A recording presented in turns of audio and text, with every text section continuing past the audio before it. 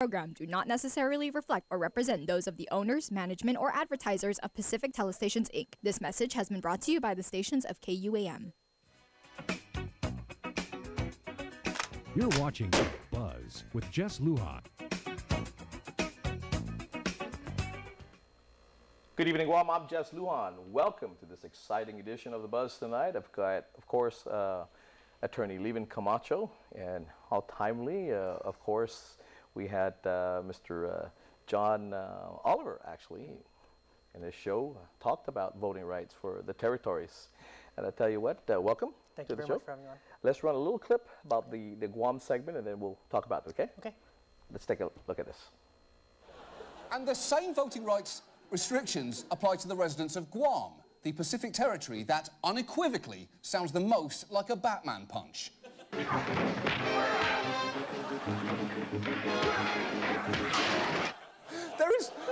There is nothing not to love about Guam. It is a beautiful island in a strategically important location for the US military, so much so their bases currently occupy over a quarter of Guam's land. And yet, the residents of Guam have absolutely no say in general elections for their commander-in-chief, which is even harder to swallow when you consider this. According to Guam's Office of Veterans Affairs, at least 1 in 8 adult Guamanians is a veteran, among the highest percentages of all U.S. states and territories.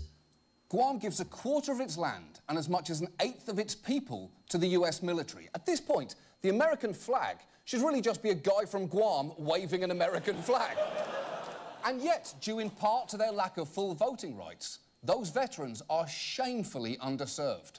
In 2012, Guam ranked dead last in per capita spending on medical care by the U.S. Department of Veterans Affairs, or the VA.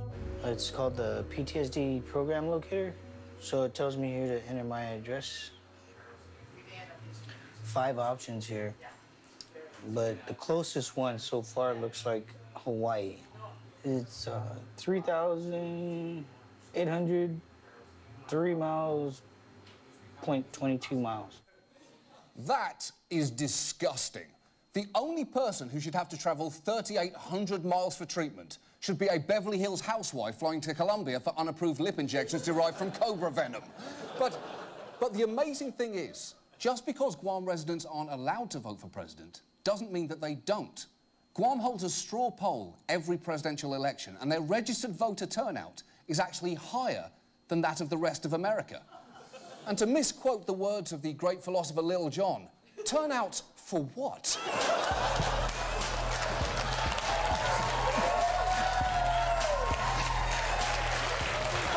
That's a great song.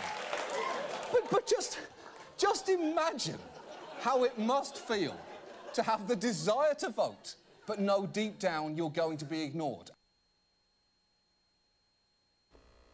And that was John Oliver, of course, on his show last week tonight. And that's exactly why Leevin is here. Thank you. And you're over your illness? Yeah, I'm a lot better, feeling better today. There you go. Actually, you joined We the People as their counsel to file against the federal government for Guam's voting rights. But you're a counsel for Guam's voting rights suit, right?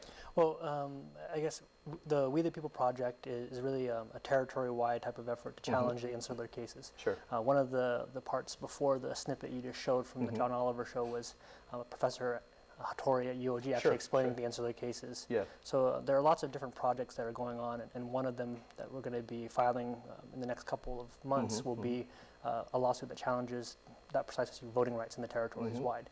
So my role is basically to handle the Guam side of it, and there will be, Puerto Rico will be involved, the Virgin Islands as well.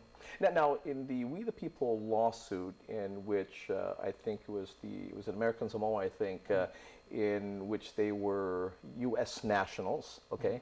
And so We the People filed a lawsuit in the sense that wanted to give them U.S. citizenship, right? That's right. Okay, yeah. Now, of course, the Obama administration came back and responded basically that, well, territories are not the same as the 50 states. And therefore, they're second-class citizens, basically that's what it says. And so we're going to challenge it because they don't have the same rights as citizens do. So how do you respond to that, as well as critics will say, Yeah, well, okay, no problem. We got no problem if Guam or any other territories vote for president, but you don't pay for, we don't pay for federal income tax. Well, with respect to citizenship, basically the cases, the insular cases talk about you don't become, you're not a birthright citizen. Sure. Which actually is applicable to Guam. Yeah. Anyone who's born on Guam is a citizen, not because of the Constitution, but because there's a statute that says anyone born on Guam is a U.S. citizen. So in that sense, we have our citizenship from the same source, which is a congressional statute, but Congress has decided, and American Samoa, to a certain extent, is elected to be American nationals versus citizens. Now, with respect to, we do get a lot of people saying, well, what about the federal taxes? And I think there are really two ways to look at it. One is paying federal taxes has never been a condition in order to exercise your right to vote. That's right. There are lots of people who live in the States that are 18 years old, just out of high school. They're allowed to vote, even if they don't pay a dime towards the federal treasury. And that is because the whole idea of democracy is you get to elect the people who govern over you, consent of the governed. And there's nothing that requires some kind of donation to the treasury. That's right. And the second side of it is it's only one, they only look at that aspect of it. Guam also has to carry out federal mandates, but they aren't fully federally funded. That's right. Because we're a territory. That's right. So it's, EITC is one example that it's a federal mandate for us to pay it, but that doesn't come from the federal side. They pay it up to a certain extent. Medicare and Medicaid are all capped because we're a territory. We would be entitled to a large, much more funding if we were a state. So, I think they've done an economic analysis before whether or not the taxes that we paid federally might actually match the amount of benefits that we would be entitled to. Now, what do you think our chances are? I mean, I think there are compelling arguments already in regards to that, as you said in some of the arguments put forth that, if you were a U.S. citizen and you go to a foreign country, you can vote basically, an absentee, okay? But when you live here and you become a resident here, because I used to be able to vote for president when I was a resident in California, but when I came here and established residency here, I lost that right to vote. As a matter of fact, if Obama wants to retire and he says an island boy, he wants to come to a real island, he can come to Guam, he established residency here, he'll lose that right to vote for an office he once held. Right?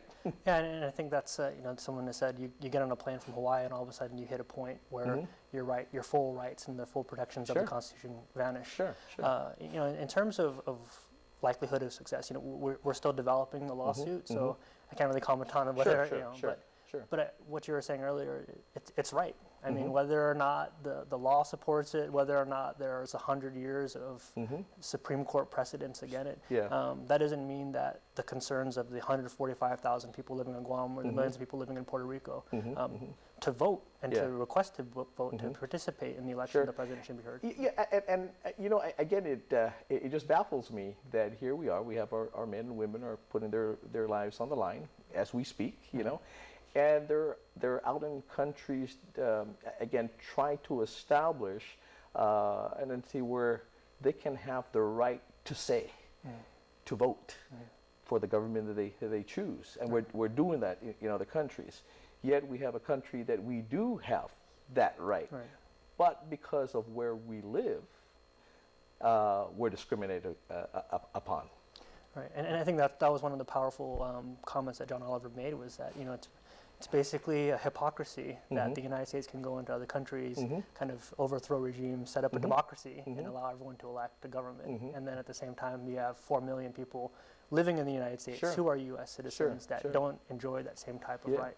Yeah. Well, how do we get people on board with this? Because, one of the things they said, I mean, in the courts, and I've heard this argument before, that the courts won't take up this argument because this is a political issue. It's something that is settled, something that the Congress, the President of the Congress will have to take up, and they would have to address this. And the courts rarely address political issue. And this is a political issue. But when you're citing constitutions as well as that, so where is the fine line that the courts look upon and says, well, we don't take these type of issues because they're political issues and it should be decided by elected officials, versus now it really becomes a rights issue? And Neil Weir actually made a comment about, he quoted someone from Puerto Rico that says that's the catch-22. If the courts kind of punt it and say it's a political question, but then you look at in Congress, we have a non-voting representative. All the territories have a non-voting representative. Yeah, yeah. And we don't elect a president. Yeah. So basically, we have to go to a body to ask for change where we have no real political participation. Sure, sure. So he called it a catch-22, where he said, well, you don't have political power, go ask Congress. Well, we're not able to vote in Congress, so what are we supposed to do to make that change? Yeah, yeah, and that status hasn't changed. I think it got worse, right, when the Republicans took over in regards to our right, and whether or not when they and the second thing too, really, you look at the civil rights movement. Sure. I mean, the 13th, 14th, 15th Amendment were on the books for 100 years. Yeah. It wasn't actually practiced in the way until the 1960s. Yeah. So it took the courts to actually intervene on behalf of a minority group. Sure. In order to make sure that their voting rights were properly carried out and that they were treated fairly. So, there we go. I tell you what, we're going to pay some bills. We'll come back, talk more with, of course, attorney Leevin Camacho about Guam's voting rights and that lawsuit that will be coming up. Be right back.